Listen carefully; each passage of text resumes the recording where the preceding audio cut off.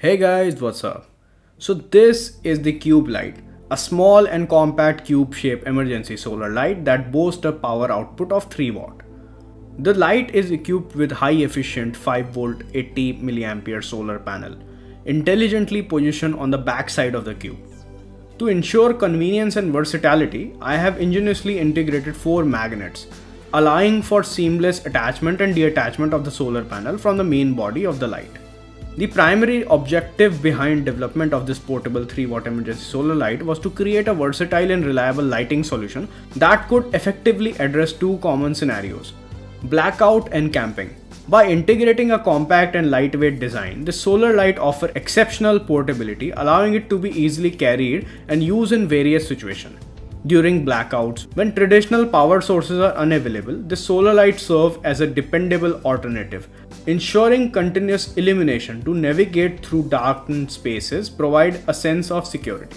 Moreover, for outdoor enthusiasts and campers, this light proved to be an invaluable companion, offering a convenient and sustainable lighting option that harnesses the power of the sun.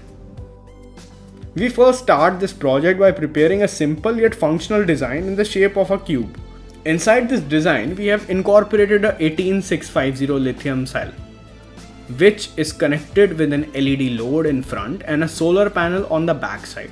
One of the major aspects or key feature of this project was the detachable solar panel module, which can be replaced with much higher power panel because of its detachable feature. The whole design was made in Fusion 360. With Fusion 360, we initially create the design for the LED PCB, battery and solar panel.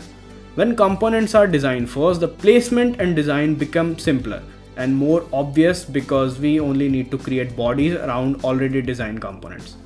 After preparing the components, we made the middle body, which will hold the battery inside and will contain another part, which is the LED holder. The LED holder will hold the LED PCB, which will be placed inside the body. It will act as both the LED holder and a closing lid for keeping the lithium cell in its place. We then model a solar panel holder that contains 4 magnets near each edge. The magnet will be held in their place using nothing but a tight fit. Solar panel will be held in its place using double-sided tape.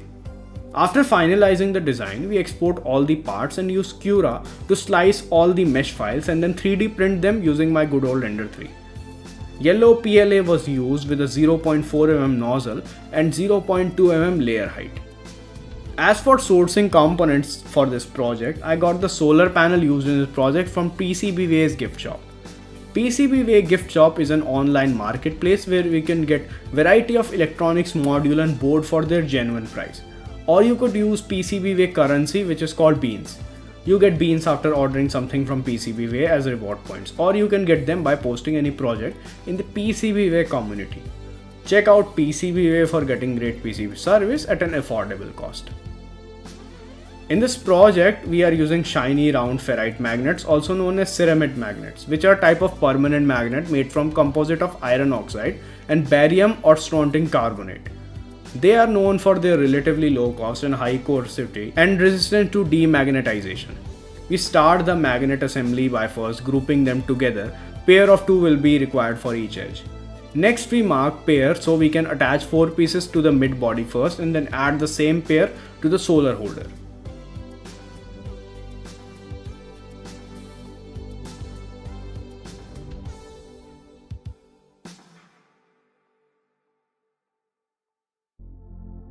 We place the panel in 3D printed holder with double-sided tape.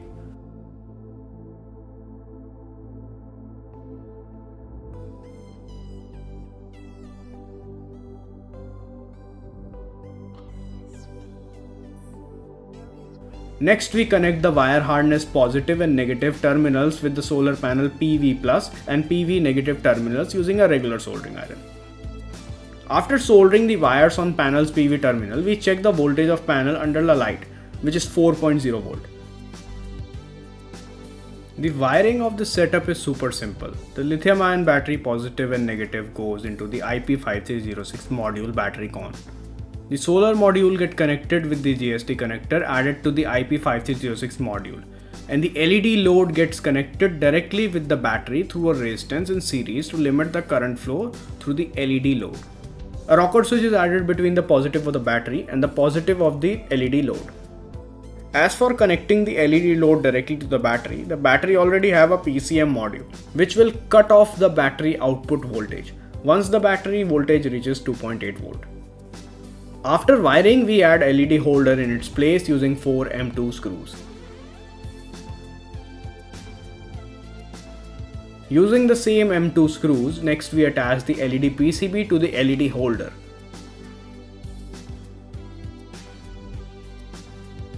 Link the positive from the switch to the positive of LED load and connect the resistor to the ground of the LED load. Here, a 1.5 ohms 2 watt resistor is being used.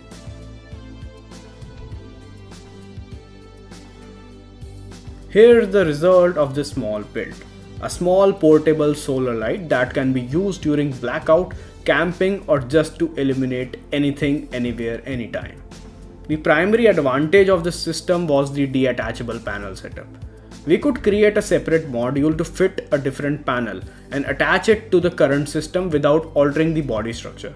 To replace the existing solar panel, we only need to create a new solar panel holder. Well, this is it for today, folks. Do leave a comment if you need any help regarding this project. Thanks PCBWay for supporting this project. You guys can check them out if you need great PCB service and stencil service for less cost and great quality. And I'll be back with a new project pretty soon. Peace out.